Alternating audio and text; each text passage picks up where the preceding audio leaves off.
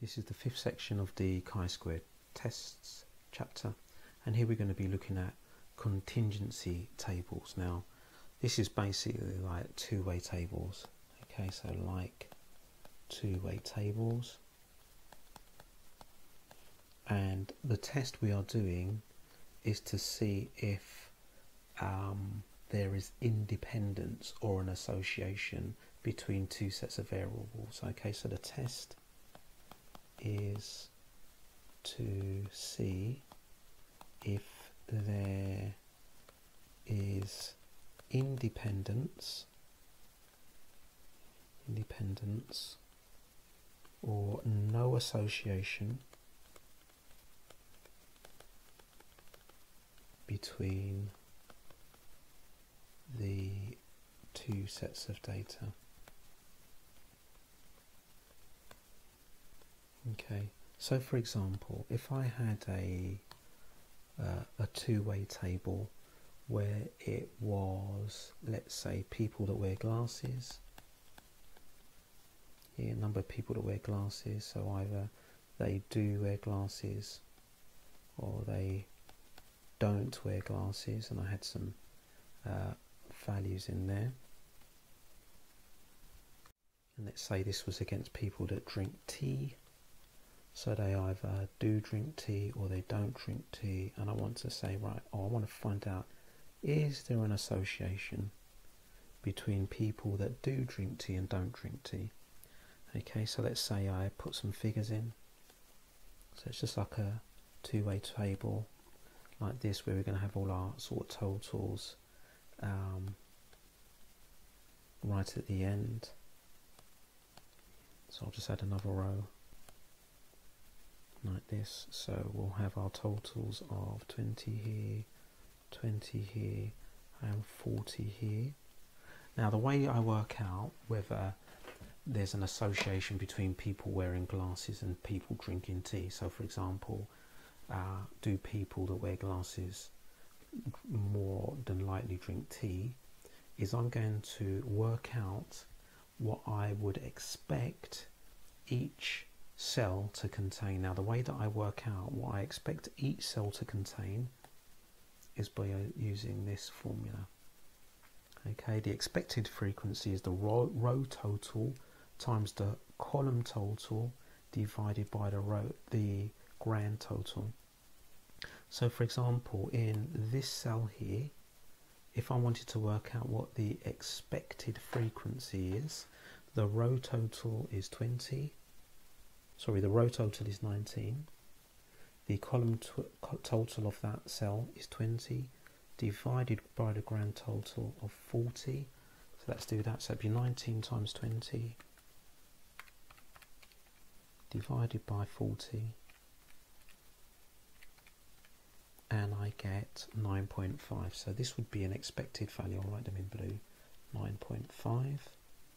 For this cell here, the expected total would be the row total, so that'd be 21 times by the column total 20 divided by the grand total, which is 40. So I'd expect that to be 10.5. For this cell here, this one here, I would expect that to be 19 times 20 divided by 40. Now what does that give us? Oh, we've done that already, that's 9.5. And then for this cell here, 21 times by 20 divided by 40. So, that would also give us 10.5 as well. So these numbers in blue represent what we'd expect to get. So these are the expected frequencies we are going to use to work out x squared. Yeah, so x squared is going to be our observed squared over our expected. So in this case, if I start with the first cell, so 7 squared over 9.5, plus next cell would be observed 12 over expected 9.5, plus next cell down, which would be 13 squared over 10.5, plus 8 squared over 10.5. Okay, I will take away the number of observations, which is the grand total, which is 40. Just about got enough space there. That'll give me x squared. And just like before, I'm going to compare that with a critical value from the chi-squared table. Now, degrees of freedom. Now, to find the degrees of freedom, we basically take the width and the height of the table, we subtract 1 from each of the numbers, and we multiply.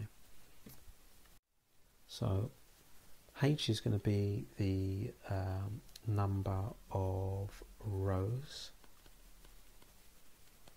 and K is going to be the number of columns. Let's spell columns right.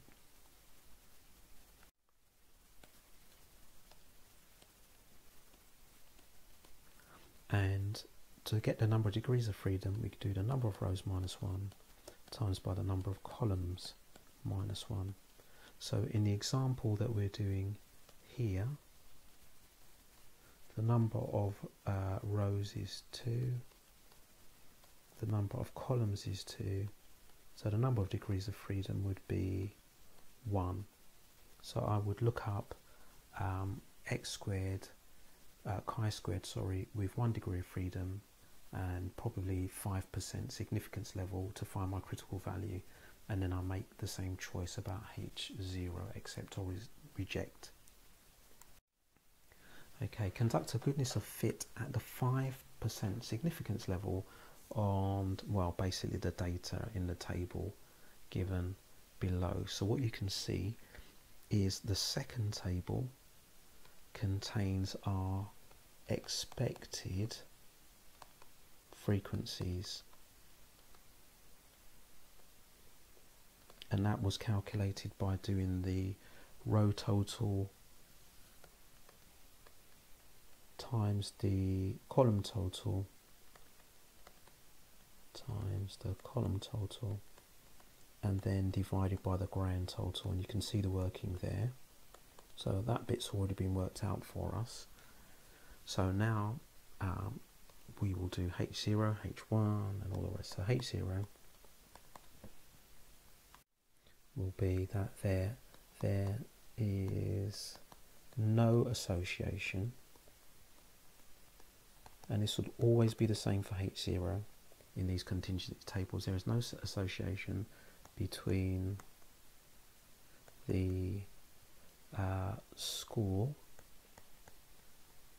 and its pass rate, which is what this table is about. Or you could say that the pass rate and the score are independent of each other, and H1 will be that there is an association.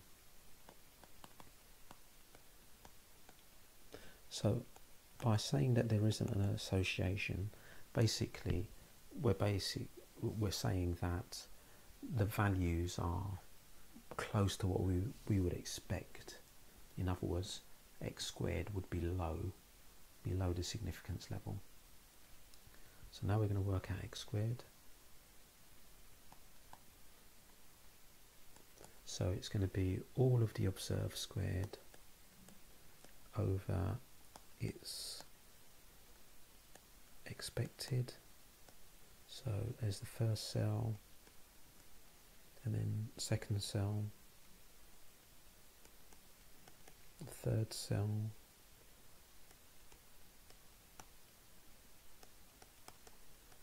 then the 3 cells at the bottom. Where are we? Yep, 26 squared, 25.67. Then observed of 12 over 14 plus 32, that's the last observed, over 30.33 minus the number of observations, which is 120. I'll work that out. Okay, so we'll get 120.916548 minus 120, so we get 0.9165 5. That's quite low, and we need to work out the number of degrees of freedom. So in this case we have 3 rows, get my rows and columns mixed up, 3 rows and 2 columns, no hang on, 2 rows and 3 columns, 2 rows go across, columns go down, don't they? Okay, so that's going to be 1 times 2, so 2 degrees of freedom. So we're going to look up chi squared with 2 degrees of freedom and 5% significance level, and that will give us, right near the top of the table, 5%, I get 5.991.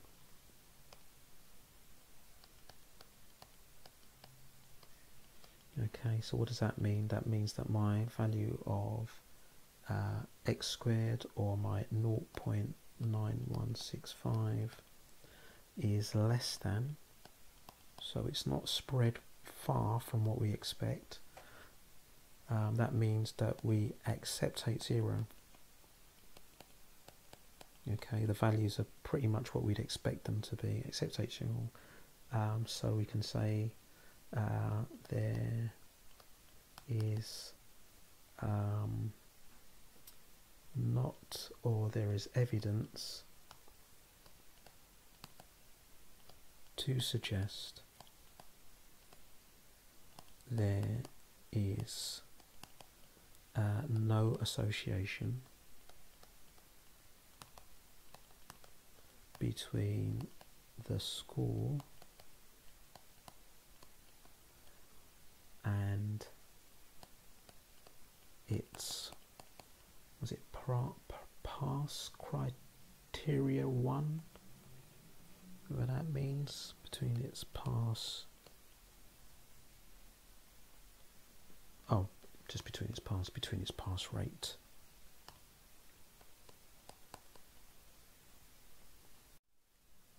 Okay, during the trial of a new drug, 60 volunteers out of 200 were treated with the drug.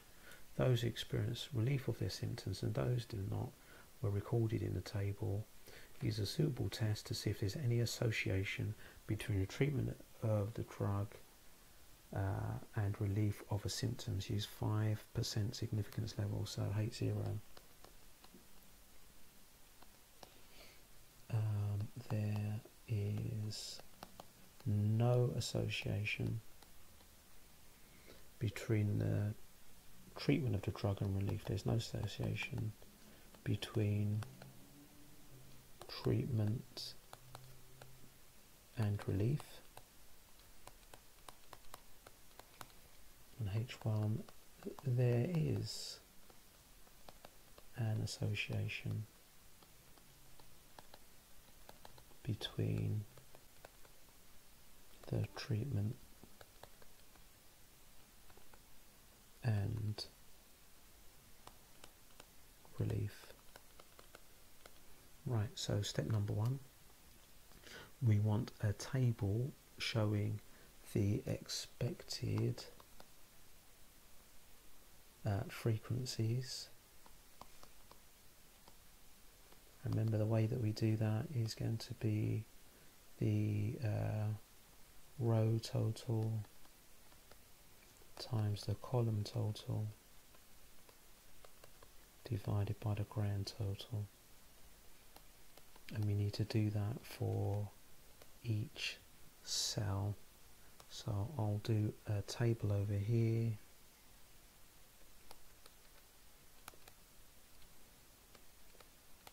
and again pause it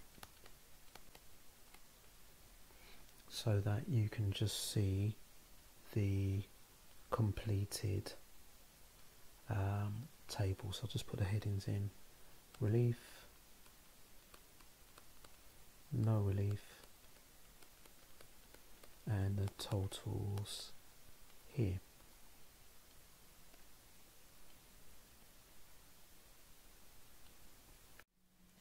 Okay, so there's the completed table.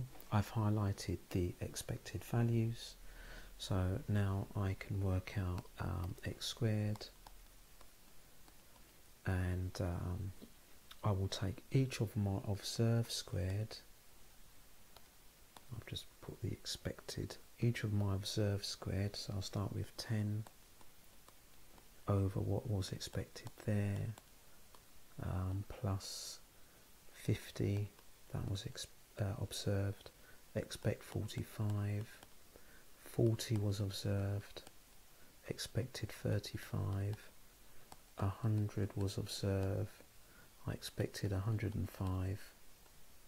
Okay, and then I subtract the number of observations, so that gives me x squared, and that will give me a value of 3.174, and then it's 6. That. So now we will look up our critical value chi-squared. Now for the number of degrees of freedom, I have 2 rows and I have 2 columns.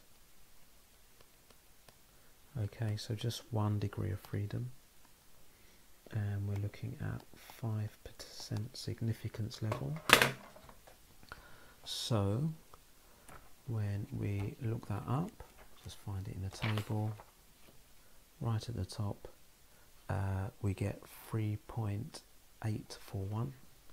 So that's 3.841. So conclusion time, they're very close, aren't they? But my 3.1746 is less than this critical value just. Okay, so what does that mean? It means that I accept H0, and my conclusion is that there is no association between treatment